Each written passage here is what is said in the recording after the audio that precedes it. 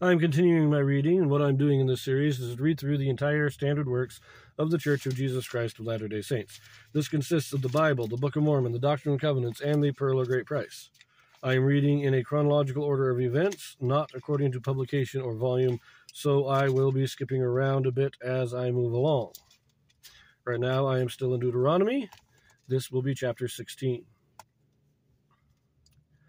Israel shall keep the Passover, also the Feast of Unleavened Bread, the Feast of Weeks, and the Feast of Tabernacles. All males shall appear annually before the Lord at these three feasts. Judges shall not wrest judgment nor take gifts. Again, more review, but let us get to it. Observe the month of Abib, and keep the Passover unto the Lord thy God, for in the month of Abib the Lord thy God brought thee forth out of Egypt by night. Thou shalt therefore sacrifice the Passover unto the Lord thy God of the flock and the herd, in the place which the Lord shall choose to place his name there. Thou shalt eat no leavened bread with it. 7 days shalt thou eat unleavened bread therewith, even the bread of affliction. For thou camest forth out of the land of Egypt in haste, that thou mayest remember the day when thou camest forth out of the land of Egypt all the days of thy life. And there shall be no leavened bread seen with thee in all thy coast 7 days, neither shall there anything of the flesh, which thou sacrificest the first day at even, remain all night until the morning. Thou mayest not sacrifice the Passover within any of thy gates, which the Lord thy God giveth thee. But at the place which the Lord thy God shall choose to place his name in, there thou shalt sacrifice the Passover at even, at the going down of the sun, at the season that thou camest forth out of Egypt. And thou shalt roast and eat it in the place which the Lord thy God shall choose, and thou shalt turn in the morning, and go unto thy tents. 6 days thou shalt eat unleavened bread, and on the 7th day shall a solemn assembly to the Lord thy God shall be a solemn assembly unto the Lord thy God. Thou shalt do no work therein. So, again, this is just a review of the feast. I think I'm just going to read this. I'm not going to talk about it right now. So, 7 weeks shalt thou number unto thee. Begin to number the 7 weeks from such time as thou beginnest to put the sickle to the corn.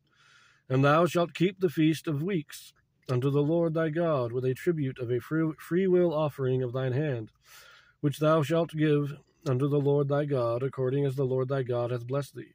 And thou shalt rejoice before the Lord thy God, thou and thy son and thy daughter and thy manservant and thy maidservant and the Levite that is within thy gates, and the stranger and the fatherless and the widow that are among you, in the place which the Lord thy God hath chosen to place his name there.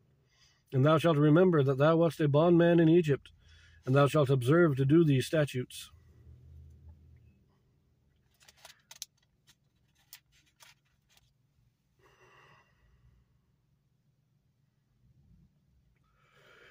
Interesting.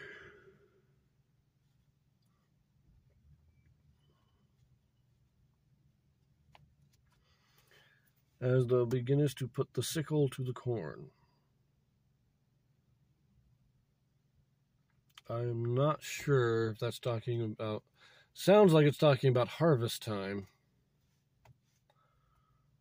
But 7 weeks, of course, is 49 days, making the next day the 50th day, Pentecost. So that's what we're getting to. Pretty sure that that's the harvest time. Anyways, I did a video about the feasts, and I'm just going to leave that so you can refer back to that. Verse 13. Thou shalt observe the Feast of Tabernacles 7 days after that thou hast gathered in thy corn and thy wine. And thou shalt rejoice in thy feast, thou and thy son and thy daughter and thy manservant and thy maidservant and the Levite and the stranger, and the fatherless and the widow that are within thy gates. 7 days shalt thou keep a solemn feast unto the Lord thy God in the place which the Lord shall choose, because the Lord thy God shall bless thee in all thine increase, and in all the works of thy hands. Therefore thou shalt surely rejoice. 3 times in a year shall all thy males appear before the Lord thy God in the place which he shall choose, in the Feast of Unleavened Bread, and in the Feast of Weeks, and in the Feast of Tabernacles. And they shall not appear before the Lord empty. Every man shall give as he is able, according to the blessing of the Lord thy God, which he hath given thee. So again, this is talking about 3 times a year everybody's supposed to gather at the temple. Now, it doesn't say the temple. It says where the Lord God places his name. And it doesn't specify that there will only ever be one such place. So, as I've said in other videos, there is evidence that there were different places that people could go, although the central place was the temple. Verse 18, Judges and officers shalt thou make thee in all thy gates, which the Lord thy God giveth thee, throughout thy tribes, and they shall judge the people with just judgment. Thou shalt not wrest judgment, thou shalt not respect persons, neither take a gift, for a gift doth blind the eyes of the wise, and pervert the words of the righteous. That which is altogether just shalt thou follow, that thou mayest live and inherit the land which the Lord thy God giveth thee. Thou shalt not plant thee a grove of any trees near unto the altar of the Lord thy God, which thou shalt make thee. Neither shalt thou set thee up in any image which the Lord thy God hateth. A couple of things real quick. So, polluting judgment, taking bribes, giving different judgment based on the person's prestige or political or social position. All of it is forbidden. But I find that thou shalt not plant a grove of trees near the altar.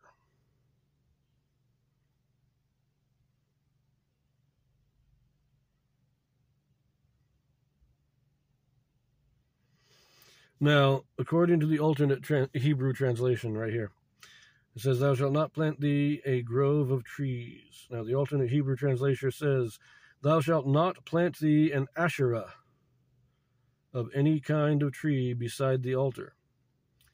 And then it says an Asherah was a fertility idol made of a tree trunk. In other words, it was basically, they would plant trees, and then they would carve an idol into the living trunk. That's what the groves were. When it talks about the groves, that's what it's talking about. And it's fertility rites, fertility gods. These are very much sexual things, holy prostitutions, where you would go and have sex as your means of worship. And it's saying, don't even get this stuff near the altar of God. Don't plant trees near God's altar, so that we don't even give the appearance of copying these fertility cults. This is make no image. This is alternate Hebrew translation is a pillar, which would be set up with the idol on it as a place of worship. It says no. Even if it was an image of God himself. I mean, as I said in a previous video, God didn't let them see what he looked like because he didn't want them making any images. Because if you have an image, then it is natural, it is easy for the human mind to give that image more meaning than what it's supposed to symbolize. So we leave all of that out. And I'm going to leave that there. I'll see you in the next one.